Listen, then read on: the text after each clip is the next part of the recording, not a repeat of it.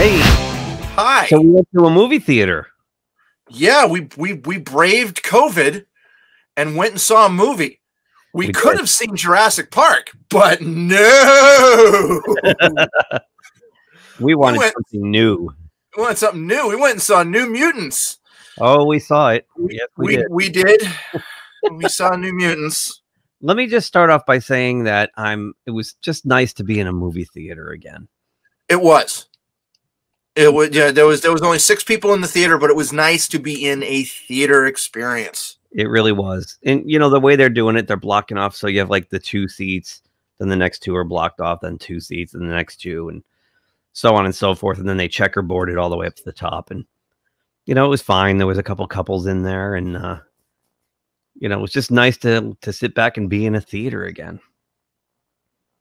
Exactly, seeing something with coming attractions and the smell of popcorn and the sticky floors and all that and everything that goes along with being in a theater.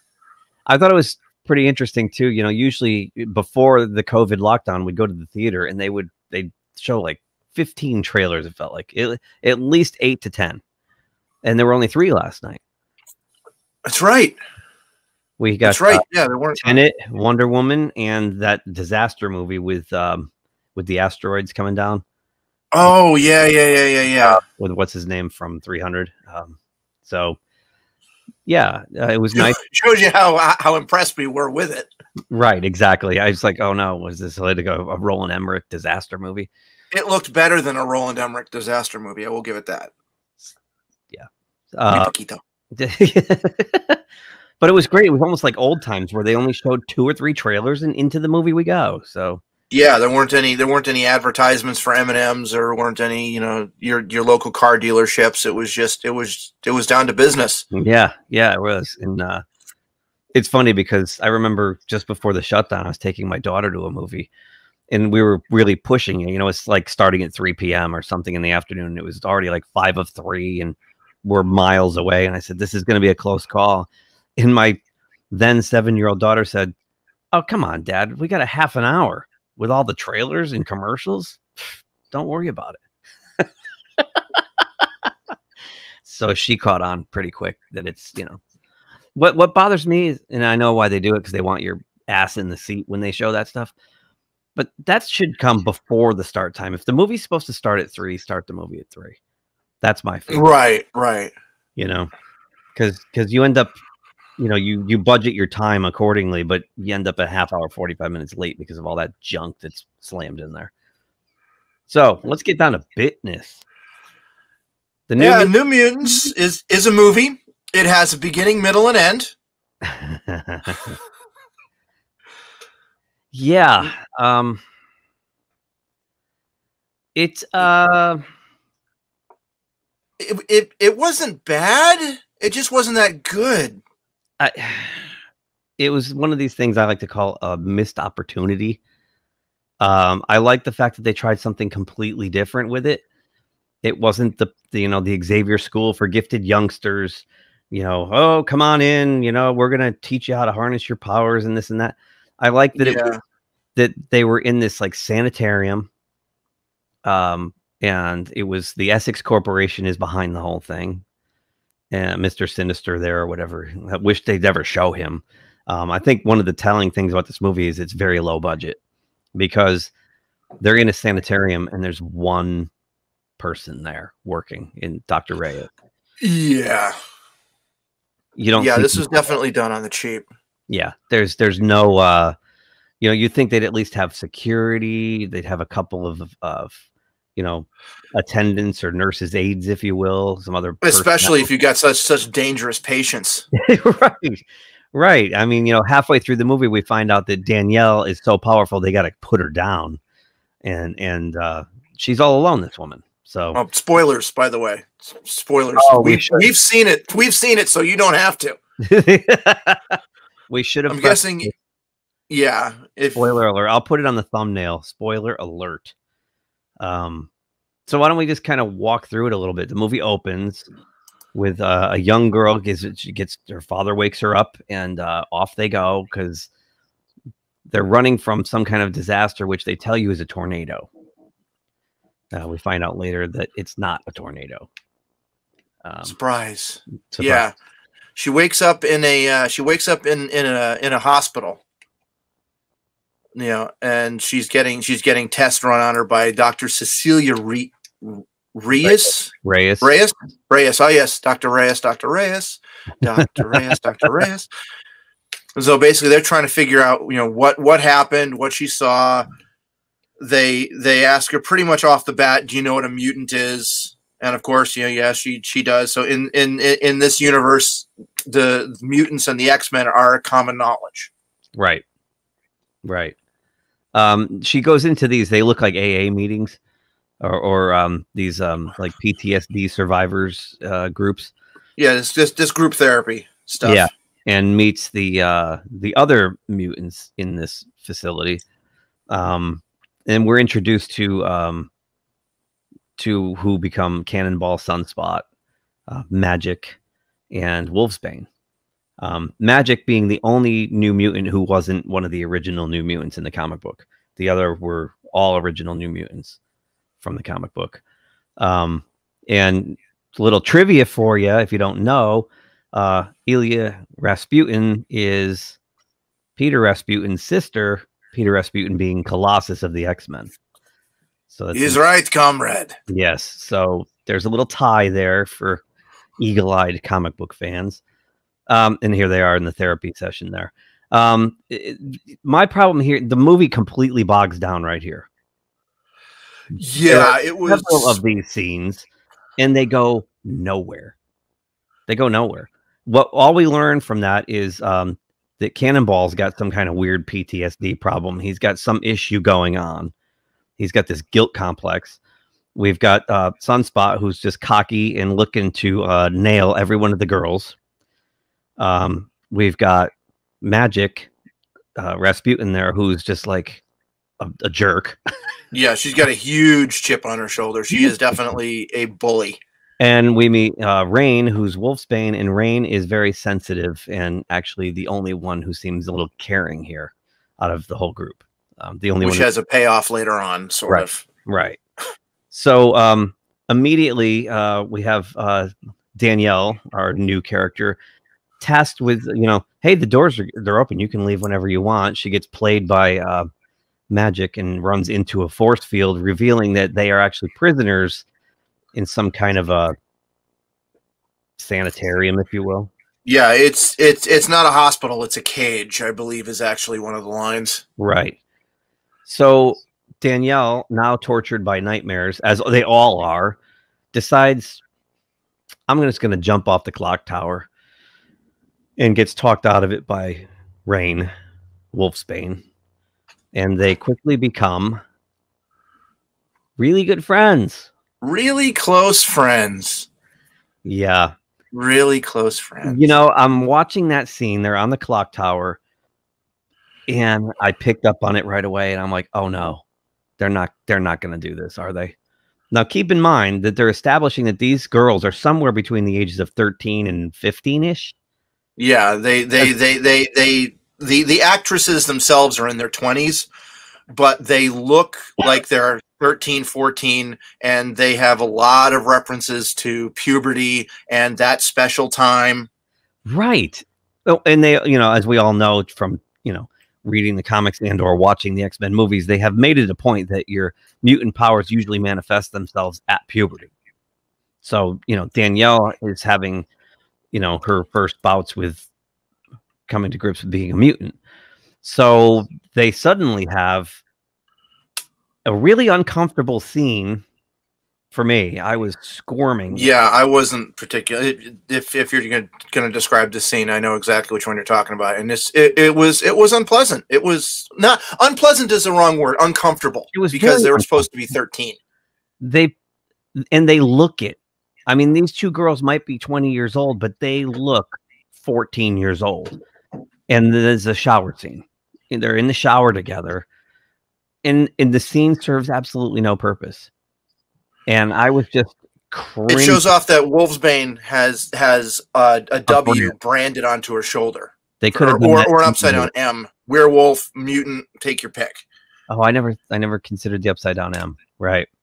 Yeah, because it turns out to be an M when she gets branded later on. Spoilers, when she gets branded again in the movie. Right, right. So I think my brain was melting by that point.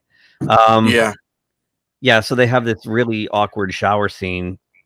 You know, and then Danielle leaves the shower, leaves Wolfsbane alone, and then she has some kind of a vision of something horrible happening.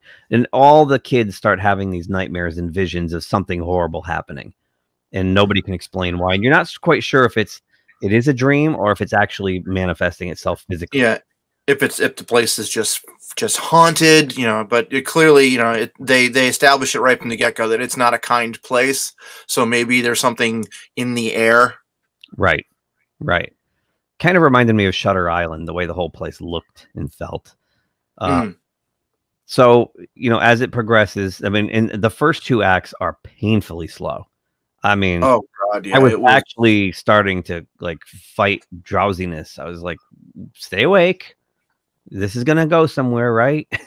It was very slow. And you know, the whole time Dr. Reyes is monitoring.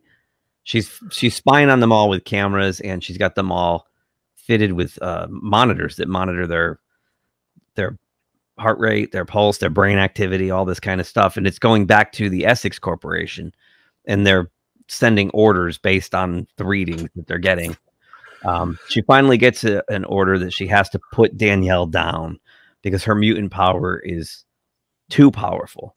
And apparently that she can basically summon the fears of everybody around her and manifest them, which turns out to be, again, spoilers, what is going on. Everybody's fears are manifesting because Danny is there. That's her power. Right. So now at this point, we're well past an hour into the movie, and there's about 20 minutes left when we actually get to the crux of the story.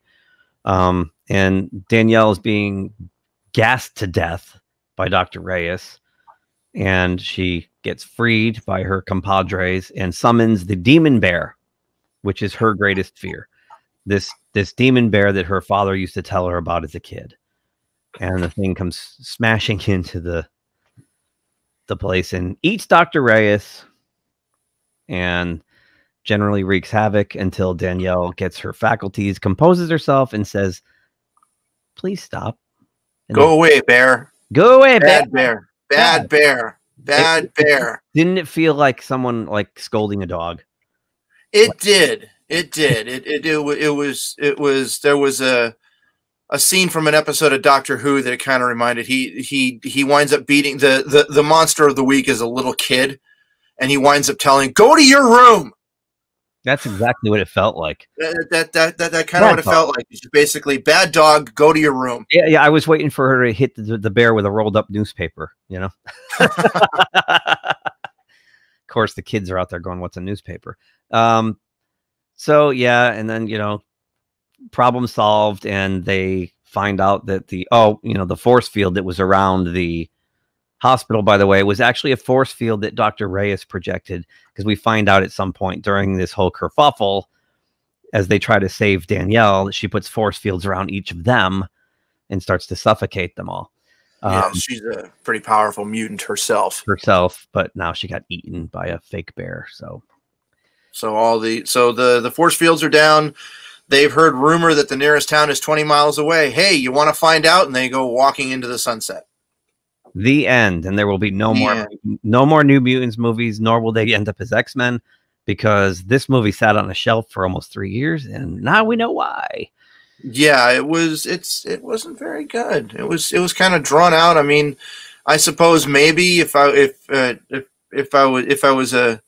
was a younger kid, a teenager, this probably would have been considered really scary, you know, and considering that, you know, mutants are generally more accepted by, you know, because you're different, being, you know, you're gay, you're a different nationality, you're just a plain old teenager. I might not have been the target audience. Maybe that's why I didn't enjoy it as much. Don't know. Maybe it was just a bad movie. To me, it felt like a CW movie that was brought into the theater. It was almost like you know, Riverdale the movie, or something like that, where they, you know, definitely the target audience was kids who watch those kind of shows, I think. Yeah. you know, you had the kid from Stranger Things playing Cannonball. And I guess this is a good point to talk about the characters weren't quite right. Cannonball was the biggest one for me, was completely ruined. I know he's supposed to be a gangly, awkward teenager who's really struggling with his power, but this guy, he basically did the same thing he did in Stranger Things, is just walk around and over-emote. Hey, man, if it ain't broke, don't fix it. Right. I was disappointed. I thought Sunspot looked great when he was Sunspot, but he's Sunspot for a grand total of 35 seconds, I think, in this film. He flames up twice for a very short amount of time and does absolutely nothing. He's expensive. He's expensive. Right. Who else? Demon bears don't pay for themselves, you know. Well, clearly the budget went into the climax of the film. I wouldn't even say the third act. I'll just say the climax of the film. I thought Magic was by far the highlight of the movie. She looked just like the comic book character physically. I didn't like the spoiled brat attitude she had, but she's pretty rebellious in the comics. You know, she's pretty reckless. And when she actually fought the demon bear, and her puppet of Lockheed the dragon was actually a dragon on her shoulder, just like the book, I thought that was pretty cool. Yeah. And, you know, when her arm would metallicize and become the sword, looked really good. So I really enjoyed Magic, except for the bratty shenanigans that went on a little too long with her before she softened. Rain Wolfsbane, I thought, was really, really well done. I liked her too. Yeah, she's a really accomplished actress. Yes, and they could have used a little bit more of the wolf, but again, money takes money to do that. You know, nobody really gets to flex their muscles except for Magic in this whole thing. You know, the rest of them get to use spotty. Even Dr. Reyes only has one scene where she really uses her powers, you know? So it definitely felt constrained by its budget, which I think caused the pacing problems they had early on in the movie, because they couldn't do anything except talk. All they did was talk, you know, and they all had the same kind of issue. All of them. They're okay. We get it. You're all awkward teenagers going through puberty and you're mutant, whatever you'd say, mutants. But do we need to talk about it for 60 minutes? Yeah, and then there's multiple scenes of them escaping or rebelling to different parts of the sanitarium where they supposedly can't be seen. So they're having a scene over here where they're all talking and getting to know each other. And then they have a scene over here where they're talking to each other and getting to know each other. It's basically there's I would say that there's three. I don't even remember the specifics of them. There's one with a lie detector. But I don't. Right. Yep. And that scene gets truncated for some reason, which I don't really remember already. I mean, it's a day later, and I'm like struggling to remember a lot of this. Yeah, I have the Wikipedia page open because I really don't remember. I don't remember a lot of what was going on. I mean, I remember specific moments. Right. I remember some of the effects, kinda, but it's kind of like, you know, bad fast food. You're hungry a half hour later. I don't even remember eating it. You're right. Yeah, I mean, it started with a bang. I was interested, you know, when she first woke up in the hospital and what's going on here, but then it was scene after scene after scene of exposition dumps and teen angst, and I was getting a little bored with it. You know, I know there's been a lot of issues out there with the casting, particularly of Sunspot and Reyes. But they're, you know, Sunspot is supposed to be from Brazil and the actor's from Brazil. So, okay. You know, some people have a problem with that actor, and why, I don't know. We're in the day of, you know, no matter what you do, it's just not good enough, right? You know, you're not doing a faithful comic adaptation. You're doing your own interpretation of it. Taking that stuff off a 1983 comic book and trying to make it screen accurate is very difficult to do. I didn't really have a problem with the casting. I had more of a problem with the way the characters were actually portrayed, and they did hardly anything in the film. So lost opportunity. The only other thing I think we should touch on, there was an issue with crediting the creator of yeah. So Bob McLeod, accomplished Marvel writer and artist, tweeted his thoughts yesterday. Starting here, I was very excited when I heard they were making a new Mutants movie. I thought making it into a horror movie was perhaps an interesting idea, but not at how all the characters should be introduced to the public at large. But hey, my characters are in a movie. I never would have thought that would actually happen, but then I was disappointed when they didn't give Danny braids, although I like Blue Hunt. I was disappointed when Rain wasn't a redhead with spiky hair, although I adore Maisie Williams. Now, she kind of had reddish hair. It was too dark. I couldn't tell you. Yeah, well, the whole movie's very dark. The cinematography is not the greatest. I was disappointed that Sam isn't tall and gawky. Yeah, me too. Although I do like Charlie Heaton. Charlie Heaton's fine, like I said, but they just took the character from Stranger Things and dropped him into this movie. He's exactly the same. But mainly I was very disappointed that Roberto isn't short and dark-skinned. Yet another example of Hollywood whitewashing. There's just no excuse. Now, I'm sorry, Bob. I got to disagree with you on that. The kid's from Brazil. I'm sorry if he's just not dark enough for you. And I don't see what the problem is with making him tall. And they made him kind of, he's like AC Slater in this movie. It's like a Saved by the Bell thing. Like he's a school stud. He's like the jock. And comes from a rich family, and right. And he's carefree because he's a trust fund kid, and he's a skirt hound. He wants to have sex with all of the girls. So whatever. He's a teenage guy. Come on. We had this with Hugh Jackman playing Wolverine. He was a foot too tall. Did anybody have a problem with that? Fuck no. Because why? Nailed it. I think maybe if they made Roberto, if they gave Roberto more to do in the movie, he might not have said something like this. So yeah, he's kind of there. He washes dishes. He pouts for a scene, and then he finally gets to become a CGI character. One scene that bothered me at the end when the bear is trashing the chapel and he's hiding under a pew, really, that drove me nuts. That drove me nuts. Like, come on, man. This guy's he's like the Human Torch. What's he hiding for? Come on, man. That pissed me off. You want to complain about something they did wrong with Roberto. That's what they did wrong with Roberto. So basically, Josh Boone erased everything I contributed to the way the characters look, and now the movie has come out at last, and apparently they've credited someone named Bob McLeod as creator.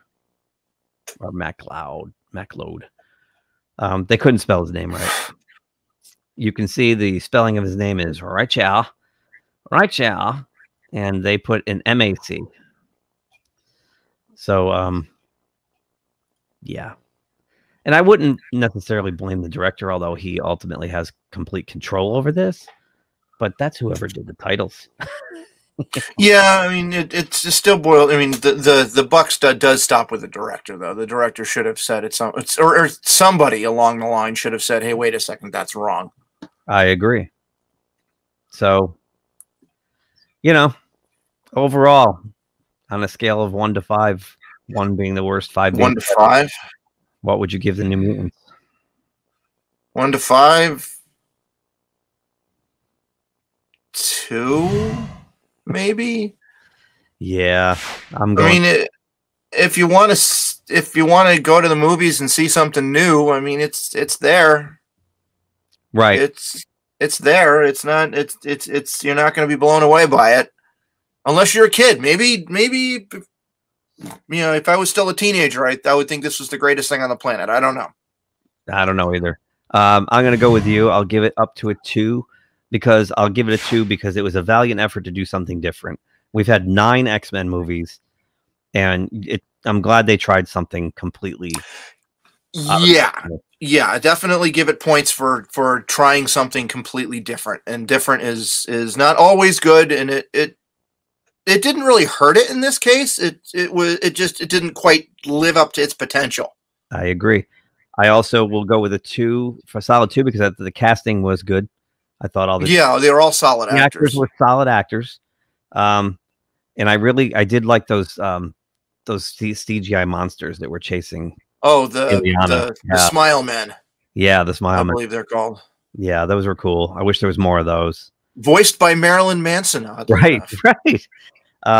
And lastly, I did like the when you finally got to see them all fight the demon bear and stuff. And I think all this to get it to a 2, I think we were actually aided by the fact that we were sitting in a movie theater watching it.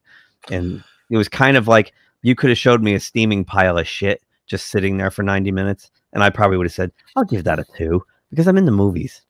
Yeah, I think, that definitely helped. I think if that was something on a small screen, I probably would have given up after about 35 minutes. Yeah, exactly. That first act dragged so bad, I probably would have shut it off.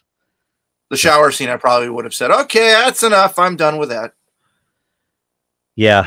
And we didn't even go into the fact that they made the 2 girls, Rain and Danielle, lovers.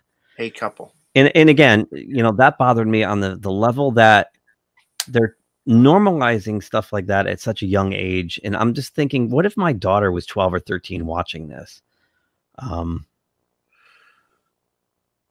I was uncomfortable. Yeah. It's if they were older characters and they went out of their way to explain that these are the older students, okay, fine, but they do really heavily imply that they're only 13 or 14 years old, and it's a little uncomfortable. The fact that they do hook up, nothing wrong with that, but the fact that they're so young, it's their age.